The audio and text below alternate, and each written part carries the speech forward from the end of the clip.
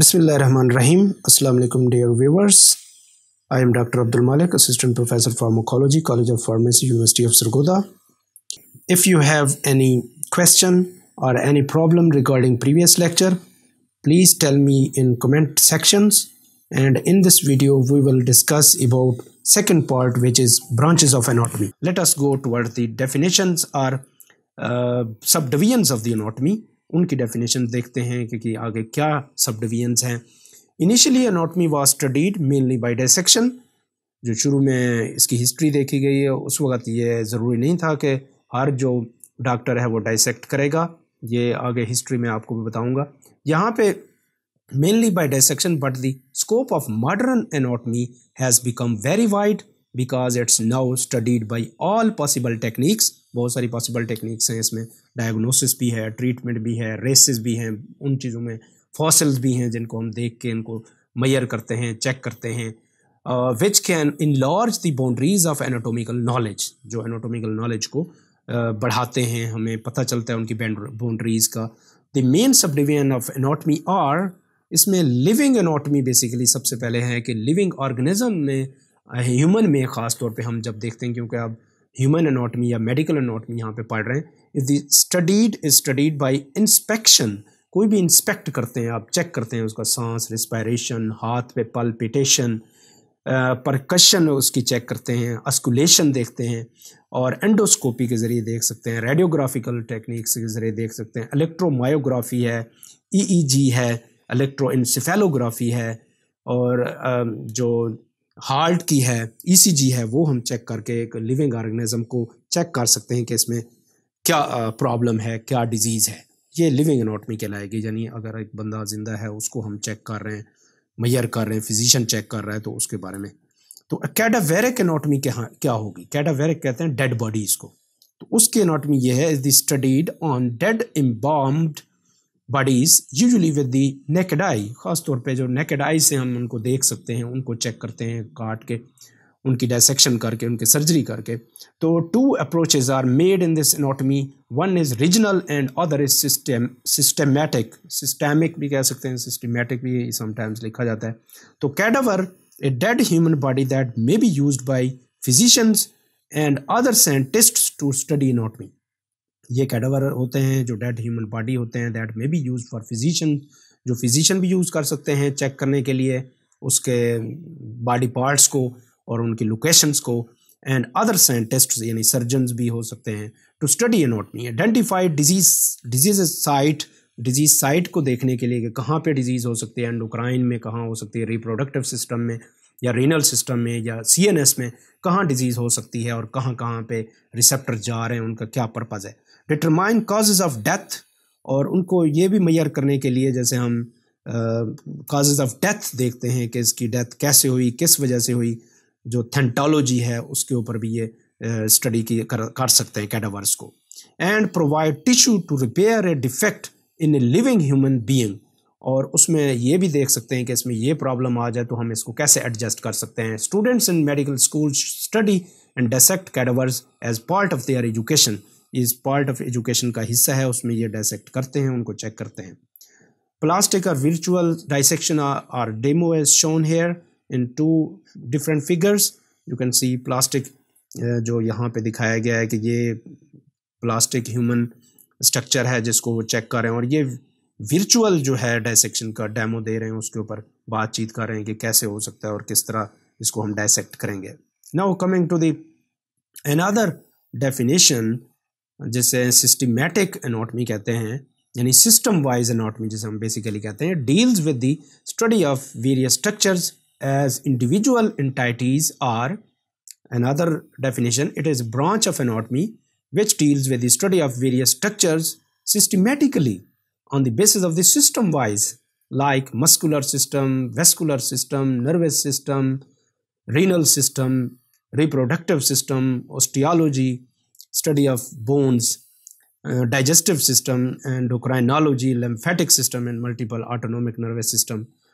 At least 12 functional systems are present in the human body. It is valuable for physician. Physician के लिए systematic anatomy का पढ़ना बहुत ज़रूरी है, क्योंकि वो स्किन से इसको चेक करता है, मुख्तलिफ मेथड सिस्टम वाइज उसको पढ़ता है कि ये सिस्टम में रेस्पिरेटरी में क्या प्रॉब्लम है, रीनल सिस्टम में क्या प्रॉब्लम है, कार्डियोवेस्कुलर सिस्टम में क्या प्रॉब्लम है, हार्ट में क्या प्रॉब्लम है। तो ये जो है फिजिशियन के लिए बहुत वैल्यूएबल है सिस्टमैटिक एनाटॉमी। यहाँ पे देख सकते हैं फिगर, जो एक फिजिशियन चेक कर रहा है पेशेंट को। यहाँ पे नेक्स्ट जाते हैं रीजनल के ऊपर बात करते हैं। रीजनल और टोपोग्राफिकल एनाटॉमी हम देखते हैं। It deals with the study of various structures as they lie in relationship with one another in different regions of the body. जो different regions of the body हैं, यानी हेड एंड नेक हो गया, reason हो गया, नीचे वाले जो पोर्शंस हैं, ट्रंक हो गया जिसमें अब थोरेक्स, अब्डोमेन, पेल्विक रीजन हो गए, कैविटीज होती हैं जहाँ पे ये रीजन हम कह रहे हैं। इसके अलावा अपर एंड लोअर लिम्स जो हैं, अपर एंड लोअर लिम्स के बारे में बात करेंगे, like head and neck, thorax, abdomen and pelvic regions are trunk, upper and lower limbs. It is valuable for surgeons. Surgeon के लिए बहुत ज़रूरी है कि जब सर्जरी करते हैं तो उसको हर हालत में इन चीज़ों का पता होना चाहिए। रीजनल टोपोग्राफिकल एनाटॉमी के कौन सी जगह से हम इसको कट कर सकते हैं, कौन सी जगह पे ज़्यादा अच्छी हीलिंग हो सकती है, कहाँ से जो है जो नर्व्स हैं या ब्लड वेसल्स हैं वो गुजर रही हैं, पास आउट हो रही हैं, तो उनका मुख्तलिफ तरीका ये जानते हैं, रीजनल एनाटॉमी को समझते हैं। Next we go another definition that is very important branch of anatomy. First branch that is gross anatomy. It deals with the study of दो structures of the body that can be distinguished with naked eye. जो naked eye से आप देख सकते हो किसी भी चीज़ को, उसको ओपन करके, उसको कट करके, उसके सामने जो सरफेस एनाटॉमी है, without help of any visual add, यानी कोई भी मदद या सहारा नहीं लेते किसी भी चीज़ का, ख़ास तौर पे जो माइक्रोस्कोप का या किसी और चीज़ का, तो उसके बगैर अगर हम देख लें तो उसको हम ग्रॉस एनाटॉमी कहेंगे। ये कॉमनली प्रैक्टिस्ड होती है। It is also called macroscopic anatomy. This is the structure of human body, human anatomy, like we can see brain, pharynx, lymph nodes, heart, spleen, pancreas, urinary bladder, intestine and liver. These can be seen with naked eye. तो ये सारा कुछ हम देख सकते हैं आपके सामने। लंग्स और बोन मैरो, पेंक्रियाज यहाँ पे नज़र आ रहा है, किडनीज है, स्केलेटन है, इंटेस्टाइन है, मसल्स हैं। तो ये जो है ग्रॉस एनाटॉमी कहलाती है। ये first great important branch of the anatomy है। इसके बाद हम देखते हैं यहाँ पे माइक्रोस्कोप नज़र आ रही है, एक पेंक्रियाज, आइलेट ऑफ लैंगरहैन का स्ट्रक्चर नज़र आ रहा है जिसको हम कहते हैं मेडिकल और human histology. Is the study of tissues with the add of microscope. We need hair microscope that can be simply light microscope और कंपाउंड माइक्रोस्कोप और इलेक्ट्रॉन माइक्रोस्कोप। कोई डिफरेंट टाइप के हो सकते हैं, फ्लोरेसेंट माइक्रोस्कोपी है, multiple other techniques are also there.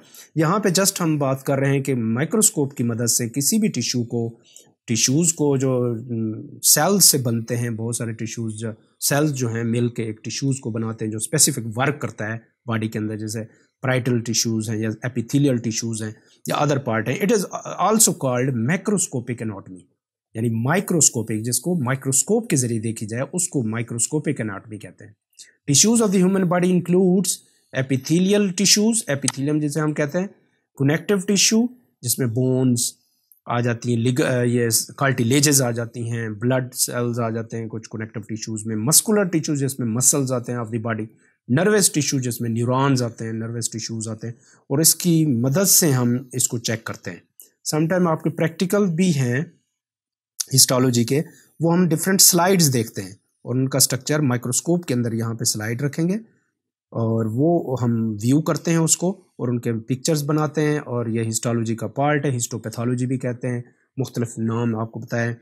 Islet of लैंगरहैन for example, ये जो है बीटा सेल्स का जो होता है, इसमें अल्फ़ा बीटा जो सेल्स हैं 5-6 जो हार्मोन्स रिलीज़ करता है, इसमें 2 to 3% जो है वो आइलेट ऑफ लैंगरहैन्स होते हैं पेंक्रियाज के अंदर। तो ये इंसुलिन रिलीज करवाता है, ग्लूकागॉन करवाता है, तो उसको यहाँ पे स्ट्रक्चर दिखाया गया। Next we go towards another part that is branch medical और human embryology. This is the third most important branch of anatomy. तीसरे नंबर पे जो ज़्यादा इंपॉर्टेंट ब्रांच है वो है embryology. It is the study of prenatal developmental changes in an individual.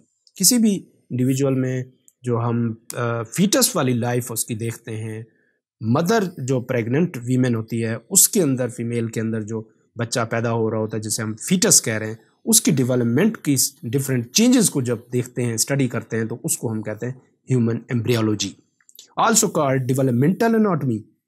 कि developmental embryo कैसे बना, जाइगोट कैसे बना, फीटस कैसे बना, उसकी आगे डेवलपमेंट कैसे हुई, हार्ट बीट कैसे हो रही है, तो डिफरेंट हम अल्ट्रासाउंड से भी चेक कर लेते हैं। और ये ऑलरेडी प्रीनेटल लाइफ में भी हमें पता चल जाता है कि इसको ये डिजीज़ है, ये प्रॉब्लम है, क्या रोटेशन है उनकी।